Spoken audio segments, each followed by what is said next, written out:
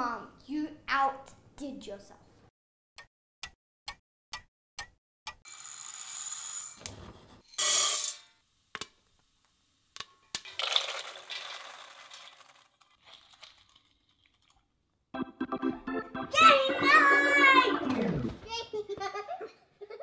Dad, I want to show you the new Pokémon Sun and Pokémon Moon games. Awesome. Pokémon Sun and Pokémon Moon are two games that will definitely take you on an exciting adventure to catch, battle, and trade all new Pokémon. Mom, you should make a Pokémon dessert!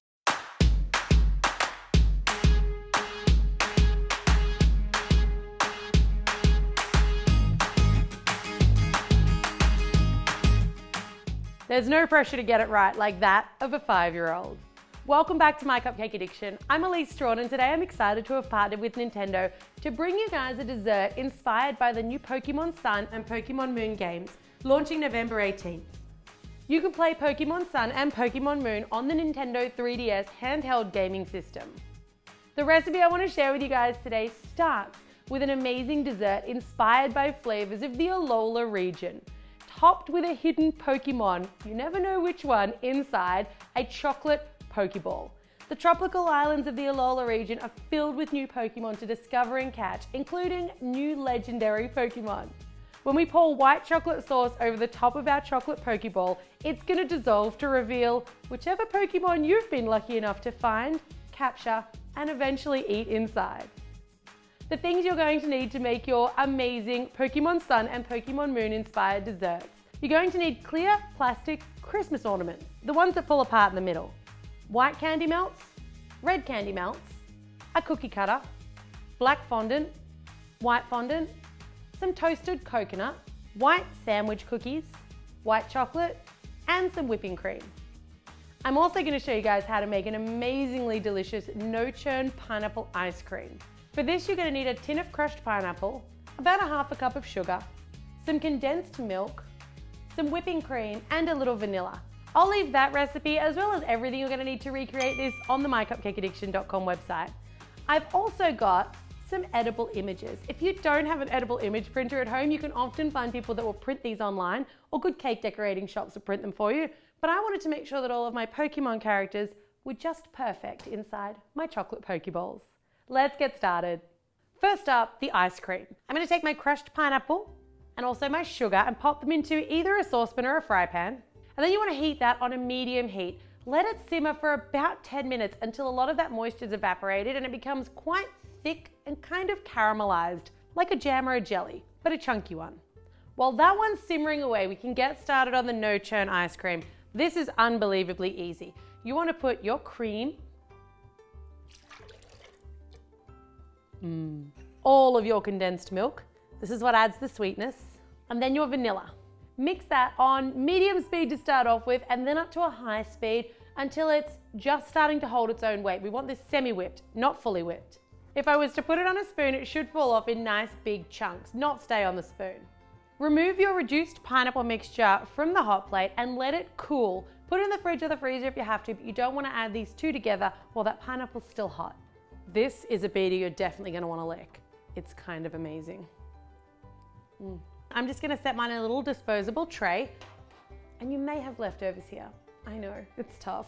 I'm going to pour in about a third of my mixture, or till my container's about a third of the way full, and then in goes about a third of my pineapple mix. You could put more or less of the pineapple as you please here. The pineapple's quite heavy, and once it freezes, we want it to be frozen in sort of separate particles. So I'm going to use my chopstick or a skewer, and I'm just going to swirl the skewer back and forward till all of my pineapple has been dispersed. On to our next layer of ice cream. More pineapple, swirl, more ice cream, more pineapple, and swirl. We made ice cream and we were smart enough to have leftovers. This guy needs to go into the freezer for 6 to 12 hours, so it's definitely a make in advance if you want to save time on the day of your dessert making. While your ice cream's chilling out, we can make our Pokeballs. So these are my little ornaments. They're super inexpensive. You should be able to pick them up for less than $1 each. I'm going to take a spoon and a little of my red candy melt, place it into one half, and white candy melt in the other.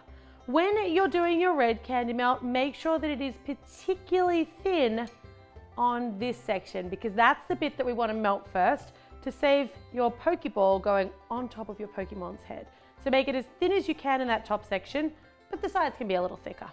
Something like that, really nice and really thin, particularly for your red half. The white half you can go a little thicker on because that's got to support a bit of weight, but it also doesn't have to have that same melting effect. The two halves of our Pokeball are ready to go into the fridge.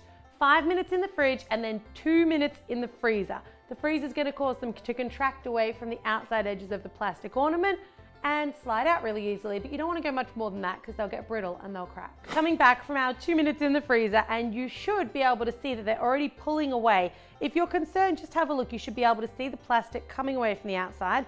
Put the same amount of pressure on the inside with all of your fingers and just slide them out. These are super thin, they're quite fragile, but the effect is so worth it. 2 halves of a Pokeball dessert. I'm making 5 of these today. To join my balls together, I'm going to use a fry pan or a skillet. You can heat yours on the heat if you like. I've just got mine in a little boiling water because it really doesn't need to be that hot. I'm going to wipe off any excess moisture, and then I'm just going to do first my white ball. Gently does it, gently does it. It doesn't need long in there. Very thin, it only needs to melt a fraction. And then my red, pop it out and join the two together. If you have to handle your ball, try to keep it in a paper towel or a tissue. That's just going to stop your fingers melting through, but it's also going to protect it from getting unwanted fingerprints. Pop that one off into the fridge and let it completely set. To make my 2 spheres look like an actual Pokeball, I'm going to roll a really thin strip of black fondant, and I cut mine to about 1/2 inch, maybe just slightly larger. A little bit of water on the back of my strip, and I'm going to wrap it around the center of my Pokeball. And out of those offcuts, I'm going to cut a small circle, which is going to make like the Pokeball button. A little bit of water on the back of my button, and use that to cover up the seam. It's taking shape. Finally, for the Pokeball, I'm going to roll out a very thin piece of white fondant and just cut 2 smaller white circles and layer them on top of that black circle to complete our Pokeball. Ta-da! Our Pokeball is complete. This is going to feel very wrong, but you actually need to now uncomplete your Pokeball. So turn it upside down so that it's pretty even and the red part is in your paper towel or your tissue. Take a circle cutter, heat it in a little bit of that boiling water, and we're going to cut a hole in the white bottom of our Pokeball. We can't apply too much pressure here, again, because it's very thin, so I'm just going to allow the heat from that metal cookie cutter to just melt through. If you don't cut a hole, you can't rest your Pokeball over the dessert. On top of each of our little ice cream desserts, we're going to have a cookie with one of those edible images. So instead of baking cookies and using fondant to affix, I'm using simple vanilla sandwich cookies. Twist 1/2 off, you can eat that if you like. And then you want to cut around those edible images and you can stick them straight down onto the sandwich cream in the middle of each cookie. In Pokémon Sun and Pokémon Moon, some of the Pokémon have taken on different forms than in other regions. As you begin your adventure, you'll get to choose one of 3 partners: Rowlet, the grass type and flying type Pokemon, Litten, the fire type Pokemon, and Poplio, the water type Pokemon. These are some of Oliver's new favourites, and I'm also going with Mimikyu and Alolan Vulpix. Cookies are done and it's ganache time. The idea with this dessert is you want everything ready before serving. So you make your ganache, put it all together, pour, and you're done. Over my white chocolate goes my cream, and again, I'll leave that recipe in the description box below. I'm going to put that into the microwave on 30-second intervals, stirring in between until it's completely smooth, flowing white chocolate sauce. Sauce is done, really not much to it. I'm going to pour mine into a little jug just so it's a bit easier for me to target where I want to pour it. You want that to be hot when you serve it, so it may need another little microwave just before you're ready to pour it over your desserts. Assembly time, always the best. I've got all of my elements ready to go. I'm putting down the coconut first because next goes on my ice cream, and the coconut's going to keep my ice cream from touching the actual bowl and my Pokeball. So I'm going to take a knife, and you just want to make a little incision into your ice cream. It will be cold because you need a little slit so we don't break our little sandwich cookie. In goes Poplio, my first partner Pokemon from Pokémon Sun and Pokémon Moon, into its little crevice. And then over goes our Pokeball. It's so adorable. So the toasted coconut on the base not only protects the ice cream from melting, it gives you longer to serve the dessert, but it's also going to protect the bottom of your Pokeball from the heat of your chocolate sauce. So when you drizzle on top, it should dissolve nicely the top, but not actually hit the base until a little bit later. These are looking adorable. So cute. We caught so many Pokemon, and I love them all. I am obsessed with how these turned out. I don't know about you guys, but I think we know what's going on the inside, but I still don't really know which Pokemon is inside which Pokeball. This is such a cool dessert idea. I cannot wait for the kids to see what I came up with for their little Pokémon Sun and Pokémon Moon themed desserts. Whoa, Mom, you outdid yourself. Thank you. You said you wanted a Pokemon dessert? You got a Pokemon dessert. Now. You already know what's going on. There's gonna be a Pokemon inside. Do you guys know how this works? Yeah. I got hot white chocolate sauce. We're gonna pour it over the top, and inside is a cookie with one surprise Pokemon.